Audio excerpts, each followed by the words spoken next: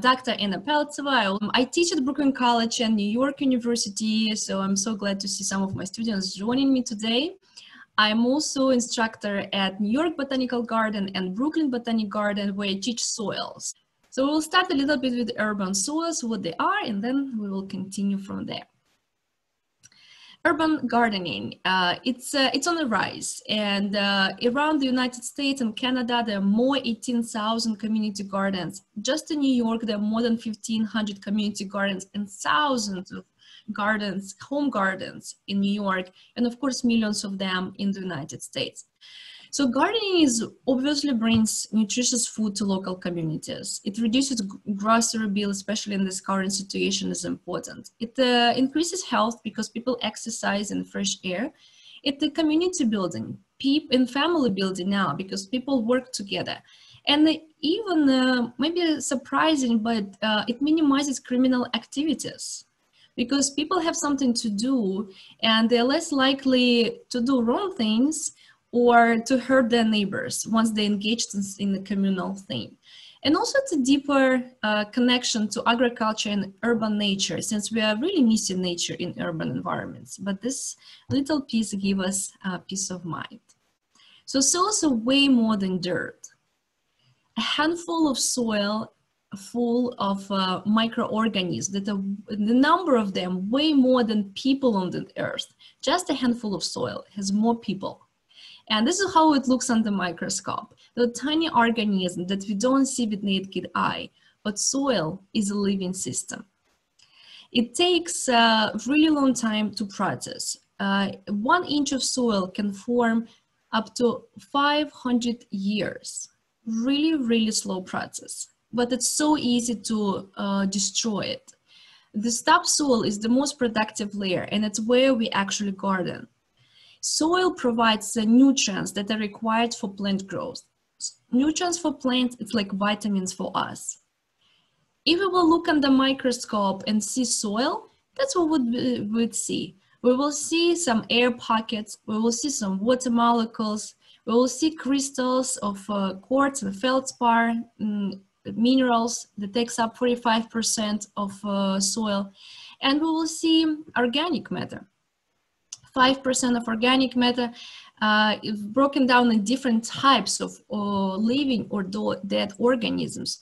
It comprised of organisms, some roots, and humus. And humus is the most stable type of organic matter that is very dead, as some said, but it's a nutritious part of the organic matter that beneficial for plant growth, and it's what you see if you do compost at the end of the final stage.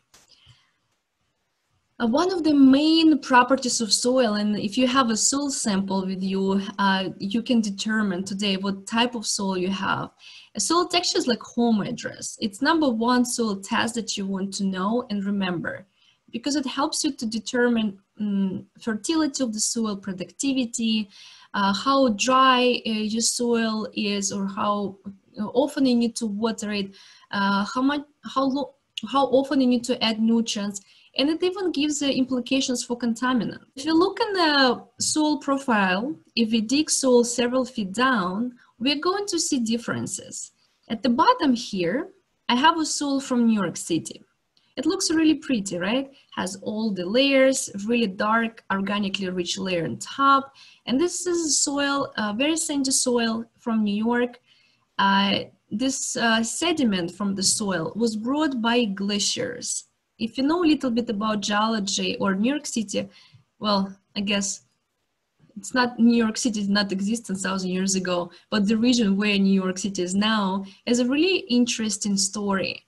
That this more than 10,000 years ago, glaciers were melting, and with natural climate change, temperatures increased, and this ice was melting. It moved to the south and stopped in the middle of Long Island, in the middle of Brooklyn and Queens. For those who are in New York, if you go to Greenwood Cemetery, you will see a really vivid example of a very hilly top part of Greenwood with the moraine. It's like teal material, and a very nice flat south part of Greenwood where you see it's a flat area. So if you're driving in South Brooklyn, you will see very flat areas. It's a glacial outwash. When water rushes to the ocean, it's deposited sediment and left all the rocks in northern part of Long Island, Brooklyn and Queens. And it's scratched everything that was on top of Manhattan, exposing those rocks. That's why it's so easy to build skyscrapers in Manhattan, and something we cannot do in South Brooklyn because it will collapse. It's sand. And this is also the reason why we don't have an underground subway in Coney Island. What happens with the top picture on top? It's actually very well developed soil, the weathered soil in Brazil. So the picture on the bottom in New York, this soil is about 10,000 years old. Picture on top shows us 2 million years old soil.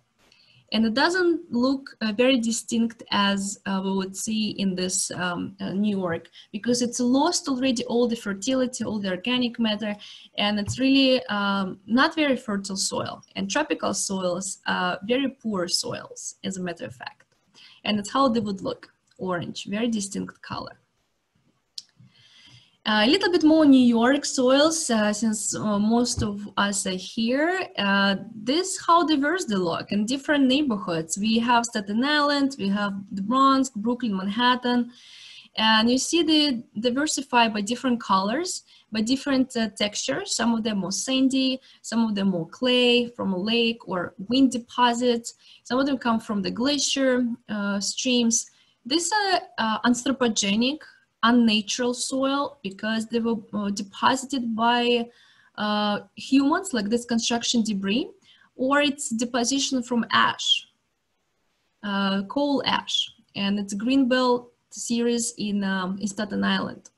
This is dredged material in Brooklyn. When Hudson River is dredged to let the ships to go through it, people need to grab this material and transport it somewhere else. So they transport it to Floyd Benefield, and then it creates these layers, these distinct layers that you can see on this interesting photo. And then more soil here over teal unsorted material in Manhattan. So you see this diversity. If you get out at least one thing from this presentation is that soils are heterogeneous in urban environments. They're very different from agricultural soil or rural soils because of this heterogeneity. Diverse management practices, diverse depositions, natural depositions, and also human depositions. Most of soils are transported, they're not local. And in our case, originally, they were transported by the glaciers. If you take a close look inside of the soil profile, we will see lots of interactions. There will be always some living organisms interacting with minerals, breaking down those minerals. Organisms will interact with roots, creating symbiotic relationships like microbes or fungi that they help plant to succeed in its growth. And in return, they will give sugars for fungi and microbes. Texture, structure and consistency, color and smell, compaction, bulk density, water movement, and it can be percolation and infiltration and permeability of the soil, porosity, that all connects to that. pH and salinity content, nutrient content, cation exchange capacity, which is a measure of fertility of the soil, organic matter content, and of course heavy metals and many others. Yeah, so let's for those who have it, let's get some soil and see what you can get with this simple task to make to feel the soil and to create a sausage and see what kind of texture you get. For this, you need to try to feel it, put it in your hand, between your fingers. How does it feel? Is it feel rough? Rough, it's like brown sugar between your fingers. It's indicative of a sand. So if you feel sandy, like grittiness, like sugar, that means it's very rough. Flour, like kitchen flour, you know, it feels smooth. So that's probably indicative of a silt. And if it's sticky between your fingers, then it would be clay. Try to make a sausage between your fingers, your hands, And you can see on the slide how sausage may look. If you have a really rough soil, it's all pure sand, you're not able to make any sausage. It will just like collapse. If you can make a sausage, try to bend it and see if you can make like a half moon or if you can actually make a ring. I don't know if anyone get that much clay to make a ring, but try. What do you get? Want to identify soil texture, we really need to dig a little bit down from organic matter. So when you guys have a chance to do it, identify your soil texture by digging a little bit down under your composted layer. And then when you don't have this organic method, it's actually when you can make this and see what you're getting. And this is a very simple test, just by feel method, you can see if it's a sandy, silt, or clay. In this case, you want to have something intermediate, like silty, loamy soil. That's the best thing for gardening. Sand or clay are a little bit of extremes, and it's hard to manage those soils. And consistency we identify by taking a clump of soil and just squeezing it between your fingers. If it's loose, it's non-coherent, it just collapses in your fingers very easily. If it's friable, then you can crush it with very easy, very easily. If it's firm, you need to apply a little bit of force, and if it's very firm, then you need to have like a hammer or something to break it, very, very hard. This is a simple test, but it actually shows us how hard for roots to go through this type of soil and how hard it is to dig through the soil. So it's very firm or firm. It's indicative that roots may have a hard time to penetrate this to soil. If it's loose, that maybe it's susceptible to erosion. Okay, so friable is the best type of soil for root penetration and also holding some aggregation. Another property that is super important, especially like in springtime when we start growing, is the color, soil temperature that correlates to the color. So dark colored soil, brown, dark brown, black, they are absorbing sunlight energy very readily. And that's what we typically observe from like a northeast coast. But if it's a light colored soil, it reflects back and soils remain cooler. When your temperatures really affect root development, as you can see on this simple graph, that there are optimal temperatures that we need. And this is in degrees Celsius, but like 20 degrees Celsius would be like 65, 70 Fahrenheit or something like that. So that's the best temperature for root development. If it's too cold or too hot, it restricts this root growth. So that's important to remember. So in summer, when it's too hot, plants don't really grow well, right? Soil temperatures are also effective of seed germination. We need to reach certain temperatures when before planting or seeding our plants. Nutrient availability, plants can uptake nutrients that are dissolved when temperatures are appropriate. When they're warm, because if it's too cold, nutrients cannot dissolve from the soil, or if it's too hot, there's now no moisture for them to react with chemicals. So again, nutrients are not available. So temperatures and moisture really important for nutrient availability. And microbes also like warm temperature. They're not active when it's too cold or too hot. Color is really important property of soil because it can tell us about the organic matter composition or content. And the darker the color, if it's black, it signifies there's a high organic matter content. So it's lots of food, lots of nutrients for our plants and microbes. It's also indicative of drainage and aeration. And typically, this color is given either by organic matter or some oxides, like iron oxide or manganese oxide or calcium. They can give distinct colors to the soil. So by looking at that, we may predict what is the composition of the soil and even predict pH of the soil. So, because like when the soil is whitish, it's a signifies that soil has calcium or sodium. And if those cations, those ions are present, it's typically very high pH, more than 8. Sodium with pH more than 10. You probably know that pH of the soil, neutral, is 7, right? So having too much sodium, it will be very bad for plant growth. Not many plants can survive that. Having orange soil like this soil is actually give us the opposite. The orange signifies rust and iron or aluminum, and it tells us the pH is low and maybe pH lower than 5. And when it's black soil, it's typically organic matter. It's kind of stabilizes the soil composition, and it's more or less neutral or slightly acidic. So the color can signify us what we have. So the question for you: what are some colors encouraged by well aerated conditions? Red, it's brown and yellow because it's iron oxidation. This soil would have very good drainage, and it shows that iron is oxidized. Iron is oxidized, it means there is air, there is oxygen, and water can drain really well. Good. So what are some colors that can encourage poorly aerating conditions? So that's actually like greenish, bluish, grayish color. So green, gray, blue. There's a term for that. It's called gley, G-L-E-Y.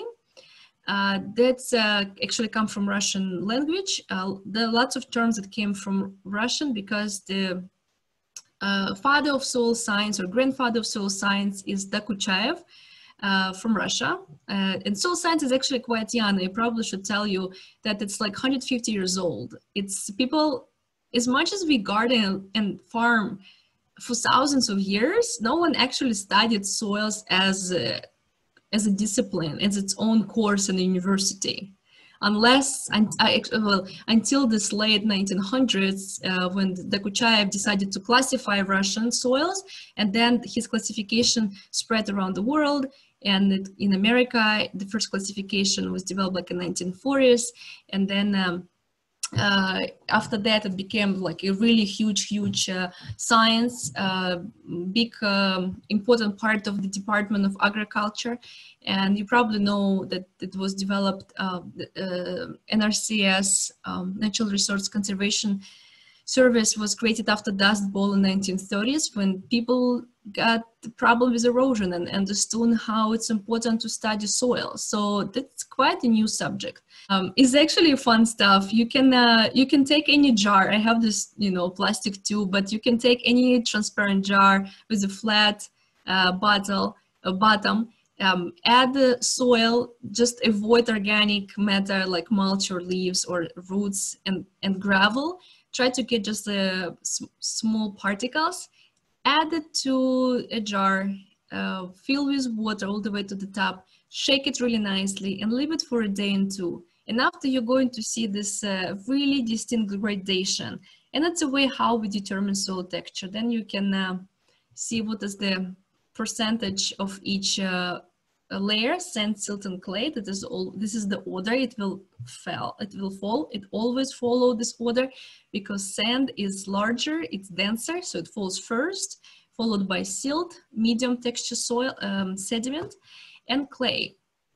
And sand and silt are very similar in its mineralogy. It's mostly made of quartz and feldspar. You see sand a lot on the beach, but clay is different. So important to remember that clay has two definitions: clay as a size, which you see here now, and clay minerals. So there are minerals that are clay, like oxides, like carbonates, silicates. Another type is clay.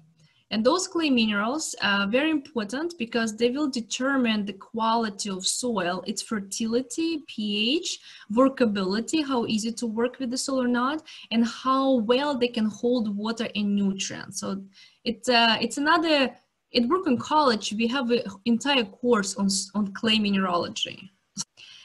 And clay minerals are secondary minerals, meaning they formed from other minerals. For example, when granite, that you all know, it's a building material everywhere. When it breaks down into feldspar, into quartz, into mica, some of like pieces of garden, the pyroxene, feldspar and mica, minerals that you commonly find everywhere in all soil, it will dissolve in soil solution. It will become ions, so like it dissolves, and then it will precipitate again, forming clay minerals. And clay minerals will be different in different regions in different parts of the world. Now let's look at the water movement and soil structure. So soil aggregates will form different soil structure. To really identify soil structure, you need to dig a little bit down into the soil and get like a clump and see the shape of the aggregates, the clumps of soil. It's really important to have those aggregates in the soil. You don't want to have loose soil that just like fall from your hands. It's not good. Your soil should be stable and should have aggregates. If the aggregates are small, like up to 1 centimeter, it's considered to be granular soil. If soils having more than 1 centimeter, it's blocky soil. And this is like aggregates look like blocks.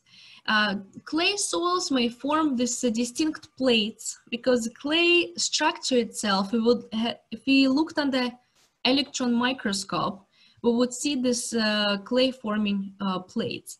So on the larger scale, with all these plates together, they form plated structure. And this is the worst structure for penetration of water in the soil, because it will take so much time for water to go through around all these avenues.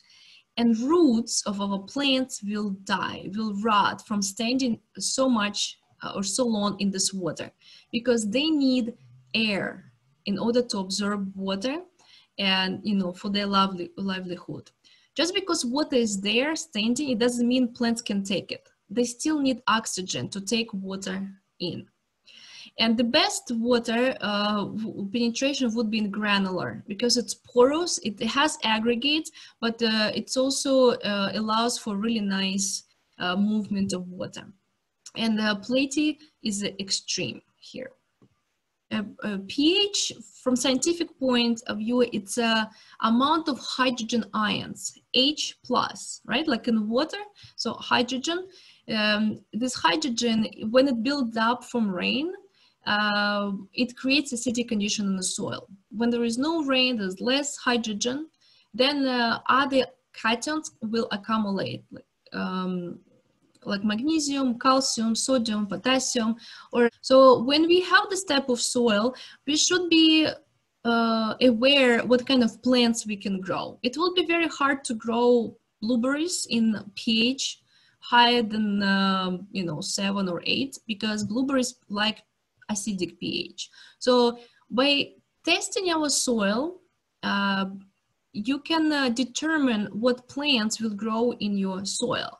And throughout my courses, I always teach test, diagnose, and treat your soil. You always should start with testing and to know what you have to make a smart decision of what you can plant. Some soil properties like pH is easy to change. You can add sulfur to decrease pH. You can add lime powder made of limestone or marble to increase pH. Those are coming from rocks, so they are minerals and not really harmful to the environment unless you pour it too much. They're not really toxic. Or you can do like pine needles, you can crush them to make it more acidic soil. So this property that's easy to change. Soil texture is something tricky to change. You really should not try to change your soil texture unless you're working on a small plot or container, when you can mix easily different proportions. But if you're a farmer, don't try to change soil texture. Don't try to figure out how much clay or sand to add. It's practically impossible. The best thing to do is to add organic matter, because organic matter, be it compost or manure or biochar or any other organic waste, it will help to mitigate these properties and make like clay soils more porous or sandy soils more water holding. Then than trying to change the like sand and clay and figure out the proportions between them. It's very difficult to do. So soil pH is easy to test. You can just buy kits in, I don't know, anywhere in the hardware store probably, or you can even do soil approximates like soil pH at home. If you add vinegar to your soil, it fizzes, then you have pH more than 7, like 8 at least, or the more it fizzes, the higher pH is. And if you add your baking soda to soil mixed with water to make like kind of look muddy, and it fizzes, then you have pH that is acidic, like 5, 6. If it does not react to any of these to test, it's close to neutral. Selenium, sodium, and silicon are like beneficiary elements. It's only certain plants require them, but most plants don't require them. But nitrogen, potassium, phosphorus, considered as macronutrients or major nutrients. They are found in large quantities in soil, and it's easy to test for them by yourself. So here, the kit you can buy, and there's some other kits. I use Lamotea, you can buy rapid tests on anything you find. They're not expensive, like $20, $30, and you can do multiple tests for them. And this is what I tasted yesterday with the soil I had, and I found it was like medium to high nitrogen, had medium phosphorus, and very high potassium. This is very high, and you can compare it to this color chart that comes with it. So it's very easy test to do and kind of fun. Some other nutrients that are found in soil necessary for plant growth are calcium, magnesium, and sulfur. They are considered secondary macronutrients because they also need plants in large quantities. And then there's the boron, zinc, copper, manganese, iron, chlorine, molybdenum. Sometimes it's also nickel.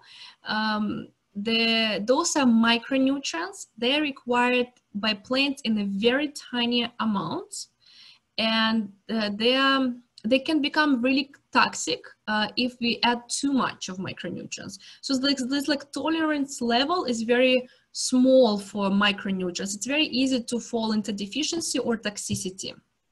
That's why we need to test this in the lab. So some things that we can add to improve nutrient content in soil, of course, it's a fertilizers, organic or synthetic fertilizers, but also some amendments that we can use from our household or like yard work. It's some agricultural waste. So rice residuals, wheat residuals, oil biomass, sawdust, coconut shells, seaweed, nutshells, cotton seeds, waste tea leaves, like olive oil extractions, apple cores, banana peels, orange peels, soybeans, and so on. Coffee greens, probably know about that. So those things are enriching nutrients, and we can, instead of throwing them out, we can chop them, let them to decompose in the compost if possible, or sometimes if it's small parts, you can even spread around your garden and it will decompose. Just don't leave it in your container inside of the house because that will rot. It's not, or like, don't use garden soil in the container in the house. You need to have its own potted material that is very loose and it's already well decomposed. Soil organisms, they produce or they play different roles in soil. Some of them help to produce nutrients, to release nutrients. Some of them shred detritus. Some of them feed on other organisms to keep their population. So they're considered as ecosystem engineers because they engineer soil. So here we can see the different, it's very generalized, of course. It's like soil organisms can take its own course. They're very interesting and very complex. So microflora, very tiny organisms, they break down and oxidize organic matter. Examples would be like fungi and bacteria. You probably know that bacteria, then like on legume plants, they inoculate roots and help to convert nitrogen from the air into nitrate or ammonia that can be used by plants, because plants cannot take nitrogen from the air directly. They need it in a converted form, and that's what this bacteria is doing. Fungi can help to break down rocks and mine for phosphorus, copper, or zinc. And phosphorus cannot be uptaken from atmosphere because there is nothing in the atmosphere. There are no way to synthesize it chemically as nitrogen, like nitrogen fertilizers. And phosphorus source is only rocks, or like in compost, it's from organic matter. So fertilizers, phosphorus fertilizers are coming from rocks, and those rocks, spoiler alert, are running out. We are in the middle of like a phosphorus paradox when one day, if you not find different ways how we can recycle phosphorus that's already in the environment, we may not have phosphorus to add to the soil. So scientists around the world right now are finding a way how we can find phosphorus from other renewable sources. But fungi doing a great job getting this phosphorus from rocks, minerals, from far distances, and bring it to the plant. And in return, they will give sugar for fungi. Microfauna, bacteria, some protozoa, they can, especially like protozoa, they feed on bacteria, keeping its population at the right size. Good things are good, but everything needs to be in harmony in its proper size. There's some larger organisms that shred detritus, like leaves, branches, help to bring the size down, and then it will be easier to dissolve in the water, releasing nutrients. And the microfauna, they also shred detritus. They bioturbate soil, like mixing organic matter and nutrients in the soil. Examples would be, of course, like worms and nematodes. They bury organic matter, they bring it downwards, and making it available for roots in a different depths. And of course, they're really good for aggregation. They create structure in soil. And that's what we saw before. It's really important for water movement, for infiltration, and decreasing runoff and erosion, because we want water to go in, not over to neighbors. Okay, some management ideas. To increase soil organisms, we want to decrease tillage. So if you try no-till technology, or at least like strip tillage or like ridge tillage, like when you take parts of your garden that is still a no-till, it's easy for microbes to reestablish its population afterwards, because they will just go from no-till area to tilled area, and it's way better than to have the entire area tilled.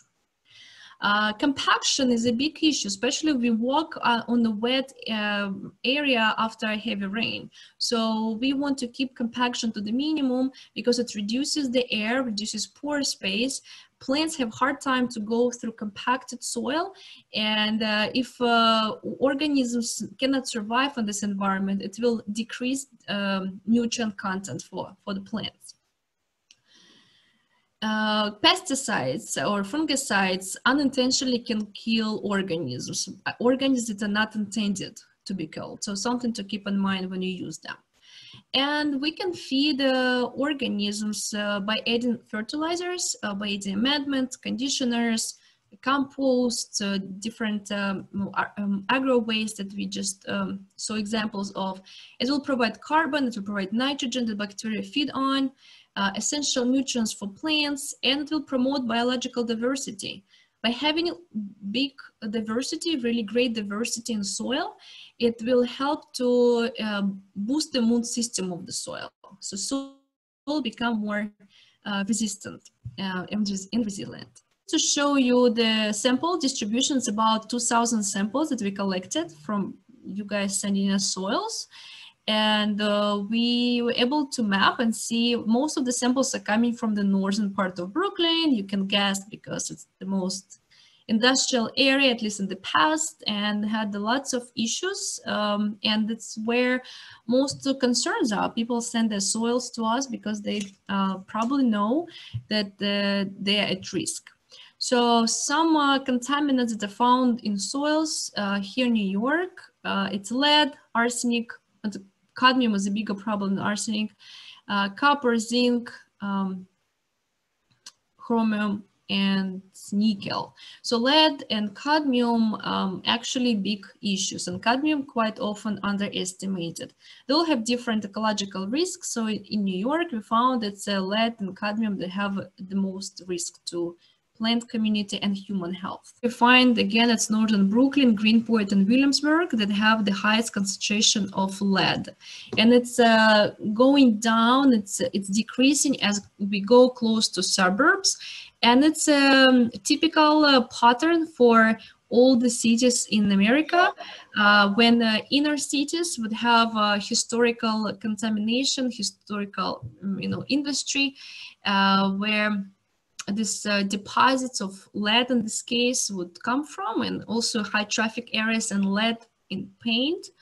And it would go down as we get close to suburbs when there is less industry, less traffic. Lead was known for over 5,000 years. People keep adding it to everywhere. We added it to to gasoline, to paint. We distribute it in the atmosphere. It's ended up in the soil. But people knew about this effect a long time ago. It's not new finding. Ancient Romans added lead to the wine to make it sweeter. Can you imagine? And nowadays, more and more new research shows that ancient, just like kings and Romans, were actually affected by lead, and they had the health and cognitive development issues because of this high concentration of lead. Arsenic came to be known at the later stages. It's like 900. To Europe, it came at the 17th century. To America, it came at the late of 1900s. To Massachusetts, and lead arsenate specifically was used to kill gypsy moth. That was impossible to kill with anything else, but only with this lead arsenate. So they would spread it, as you can see on this photo, directly to orchard trees, to peach trees, apple trees, or to potato fields. Why is it so important to study? So lead is neurotoxin. It affects cognitive development of children. Arsenic is a human carcinogen, so it can cause cancer, and it slowly can leach in the groundwater. Some main sources of lead, again, it's a paint lead, it's point source emitters, some from the industry, from coal yards, smelters, factories, manufacture. And lead gasoline emissions, was banned in 1978, but legacy is still there. Sources of arsenic is pesticides, as already mentioned, and pressure-treated lumber. So avoid pressure-treated lumber. Or some wood preserves that would have arsenic, chromium, and copper. Those also not good to use because it will all stay in the soil. If you want to learn what to do with this, I published my opinion piece back in September. You can just Google and find this Gotham Gazette article, Soil Scientist Advice, Test for Lead. It's for general public, not scientific. So you can get an idea what to do with it, but I will walk you through some steps. So step one is to test your soil. It costs in our labs, and I'm affiliated with labs at the Brooklyn College, you probably heard of us, or New York City Urban Soil Institute. It's like $10 test for one sample, but you get to know how much contaminants you have in the soil. We use this really cool X-ray fluorescent analyzer that you see on this photo. And it's really, you can test for other things, but really for heavy metals, you must send it to the lab and see what you have. If you find the soils are contaminated, don't freak out, because there are solutions how you can handle this contamination. And I'll tell you what you need to do.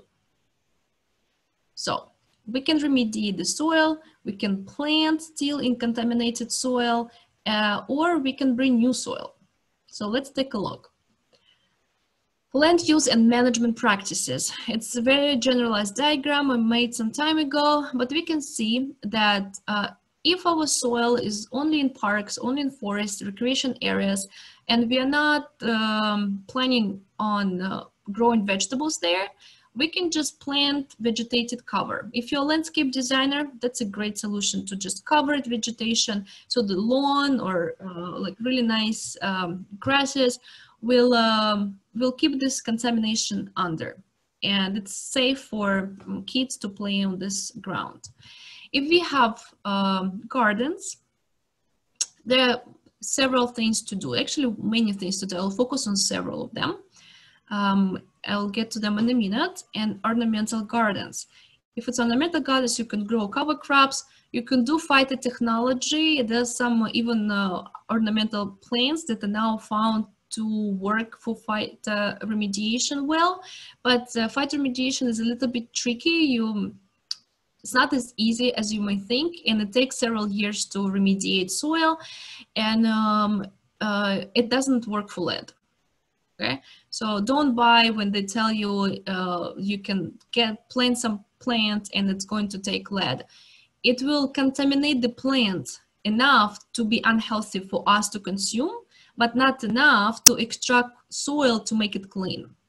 Because lead, as you already know, it's immobile, it doesn't move in the soil, so it does not go into a plant, it does not translocate at the rates we need to remediate the soil. And for other contaminants, it may work, but for lead, it doesn't really. So for food producing gardens, it's what we are working on today is you can build raised beds, you can do, I'll tell you how, you can do amendments, we'll already introduced to some of those amendments. Organic amendments like biochar, manures, biosolids, they can create organo-mineral complexes with soil, with contaminants in soil, and hold them for some period of time. No one knows for how long yet, because it's quite new research, but it will stabilize it for some years. You can also try to do it with phosphates, but my research has shown it's not as effective as compost or like organic amendments. It's tricky how much you need to add and at which conditions to make this phosphorus bind with lead. It is possible, and the many successful research show it. It forms pyromorphic mineral, lead phosphate mineral that stabilizes lead, making it not available for humans or for plants. But again, it's not as easy to use as organic compost. Biochar. You may not heard of it, but it's really cool amendment. If you see it, feel free to buy it. It has all these beautiful benefits as any compost do, but it's basically combusted plants. Very often it's woody, like mulch, combusted wood, or branches, or even grasses. So it's combusted under high temperatures, but no oxygen condition. So it sequesters carbon. It preserves carbon instead of releasing it to the atmosphere as carbon dioxide, because it's combusted under no oxygen condition. So it preserves the carbon, and that's why we want to have biochar in the soil, because we sequester carbon, mitigating the climate change. That's important. Biosolids, it's a human waste that is also, some scientists say it's good, some scientists say it's bad, because we cannot test for other disease, maybe bacteria, viruses that are coming from human body, and science cannot test for. So there are pros and cons with biosolids, so keep in mind. Okay, so if you want to plant in your contaminated garden, you still can plant in your soil by knowing concentrations of metals. That's why it's important to test. And here from Cornell, Professor McBride, he developed like some guidelines, what we need to have in the soil, thresholds of concentration of lead and arsenic to safely grow different produce. So here you can see some concentrations. You can safely grow fruit, vegetables that are tall, they're far from the soil surface, in a moderately contaminated soil, because the fruits will be far from the surface, don't get splashed on the surface. And also fruit, vegetables typically have very strong physiological barriers that don't allow for contaminants to translocate into fruits. Which is the opposite for root vegetables. Root vegetables, they can actually get quite high concentration of metals, either through uptake, like carrots, you know, the core in the carrot. It's actually a sucking mechanism. Lead can easily get inside. It doesn't help to peel carrot because it's not where mostly lead locates. It's inside of the core. Or like in my research in the Duke Farm in New Jersey, we found that it's adhered soil particles that the dominant source of lead and arsenic in vegetables, because we can't completely wash off contaminants. No matter how well we try to wash it, we cannot completely wash it off.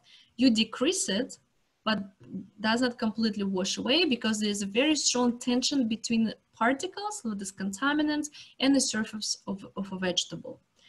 And this problem of contamination is not just urban environment problem, but it's also suburban, because these contaminants, again, it's not just due to industrial or high traffic areas, or gasoline, but it's because of the pesticides that's applied. And in the Northeast, it's a common problem in New York State and Massachusetts, Connecticut, and in New Jersey. So it's not just urban environment problem. So lettuce or spinach, they can get contamination from splashes. So they trap these contaminants on the surfaces from surrounding areas, because they're very short plants. If you grow herbs, they're even the worst. They have very large surface area because they have small leaves, right? So when you count all those leaves together, it's a really large surface area. And they have a high, you can see me better now. And they have also hair on their leaves, so that traps the contaminant. So for herbs, it's really important to know the soil and heavy metal contamination in the soil. But again, by knowing how much you have in the soil, you can choose what vegetables to grow. You can grow eggplants or like cucumbers, or like that will grow further, especially like if you make like a fence for them, or like tomatoes, squash. It is far from the soil, and they will be safe. Don't grow carrots or radishes in contaminated soil, but grow fruit, vegetables. And today I prepared a little demonstration on how to remediate contaminated soils. Here's an example of a typical urban soil from New York City. It's a little bit compacted, and it has a very high concentration of lead. So what a typical gardener can do is to use these three simple ways: adding mulch, growing grasses, and adding compost.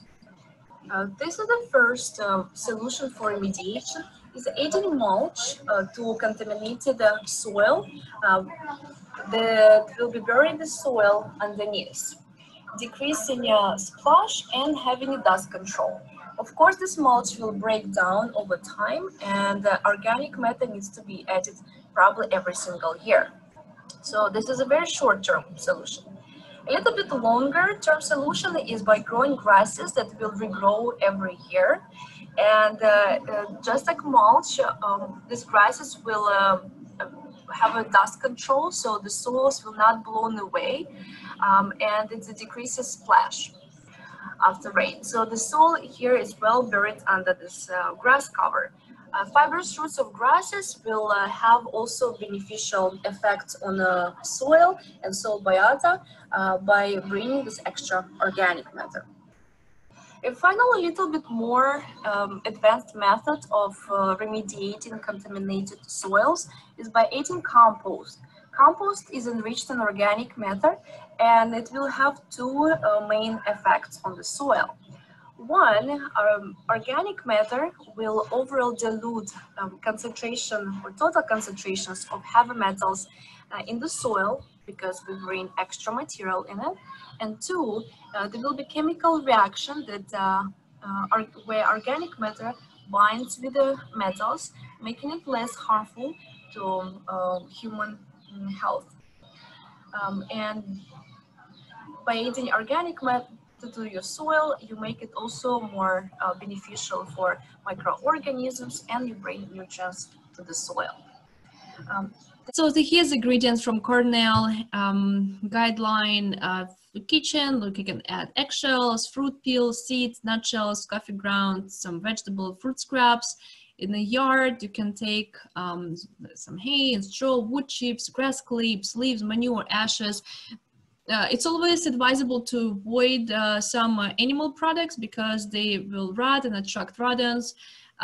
You could potentially do compost the meat, but you need to be careful with that and actually make a hole in the soil that is deep enough so like dogs or any animals will not dig it out. So, but you know, better to avoid it in the urban environments.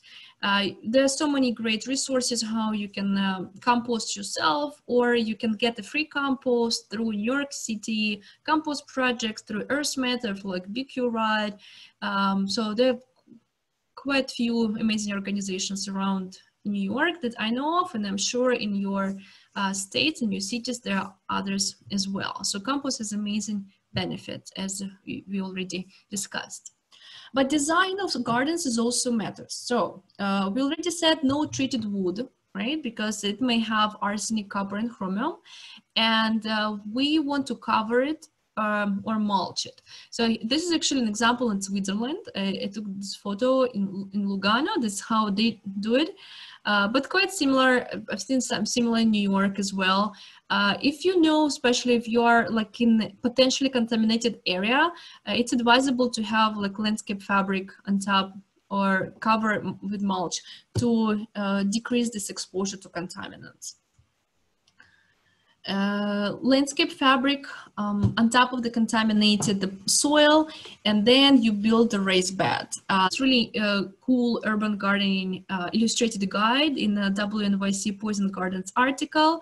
It's really straightforward. You need this bunch of different tools and supplies. You can look up the website. I put the link here. You probably have it all at home anyway. Step one, you need to clear the debris from the yard and establish your landscape fabric. The landscape fabric you buy in the store, it should be porous enough for water and air to go through the soil.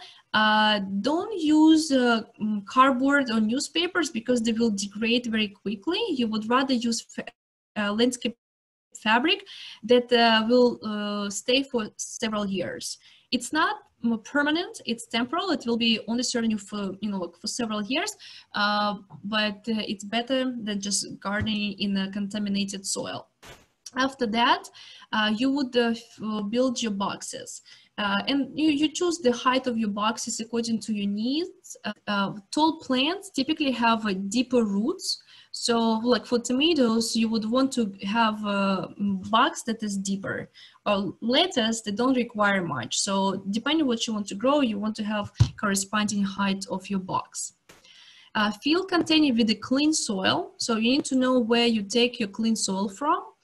And keep in mind that it should not be just a compost, because compost is just organic matter. And you will see, if you just plant the compost, it will not retain water. It will just like drain through it because there are no minerals, no clays to help to hold this water. It can also create imbalance of nutrients because compost is enriched in nutrients. And when these nutrients are abundant, they will leach each other. So like, like calcium is stronger than sodium, so it will leach sodium. You need to have sediment. You need to have sand, silt, and clay, and organic matter, not just pure compost. After you build your containers or your boxes, make sure to cover surrounding area with some mulch, wood chips, again, to avoid splash of this contamination, contaminated soil into your newly established beds. Because after the rain, contaminated soil can still get over this if you have low boxes, it can get to your soil. And then you plant and you grow your amazing garden. And in this soil that's clean, you can grow anything you want. But where do you get clean soil, right? So if you're in New York, you can get this clean soil bank soil. It's actually not soil, it's a sediment. It's a glacier sediment. At the beginning of this presentation, I told you that New York City soils are made of sediment that were brought by glaciers, right? If you're a community-based organization, you can get the like a truck or two, how much you need of this clean, pristine, sandy sediment, and bring it to your garden. It's a sediment. It's not soil. Soil and sediment, the difference is in organic matter. You do need to add compost to your soil, if to the sediment, to make a really nice nutritious soil. We did this experiments a few years ago. We took the sediment, this glacier sediment, we amended with compost. We did like, the best result was like 50% of sediment, 50% of compost. And we had really great yield in vegetables, like common vegetables. And the vegetables were safe for consumption, they were clean. So don't just plant in compost, use a topsoil from a verified vendor. Why verified vendor? Because compost, if you buy them, you don't know what they're made of and they can be contaminated. Also, at college, we tested some composts and some of them were found to have elevated levels of lead. And when we called vendors, they were not able to tell us where it came from. Of course, if you do it yourself, you know what you put, so it's safer. Match plants according to the soil quality. Don't try to grow something that is not appropriate for your soil pH or soil texture, or, you know, so like it's not going to grow in this very firm soil that you have. So test, diagnose, and treat your soil. You may change some of the properties of the soil if it's like pH or nutrient content, but again, if it's soil texture, it's hard to change. If you want to improve water retention, add organic matter to your soil if it's too clay or too sandy. If you have loam, which is approximately the same or equal proportion of sand, silt, and clay, then you have the best garden soil. So that's why it's important to test again. Maintain organic matter, maintain biodiversity in your soil. Don't overuse organic matter. Don't add more than 20%. Add some sustainable amendments like biochar, compost, manure. Try to avoid peat moss because it's actually fossil. I'm working on my own soil book, so lab manual that you can test on your own. So hopefully it will come to life soon. I do hope you will be interested in more webinar classes. So please identify your interest. If you like this webinar, so you want to have more, please consider supporting these future webinars through PayPal or Venmo. If you don't follow me on Instagram, you can still sign up. It's Soil Expert, it's open account. Email me if you have questions, if you're interested in additional webinars or courses. And I will try to post more on my YouTube so you can get some more information.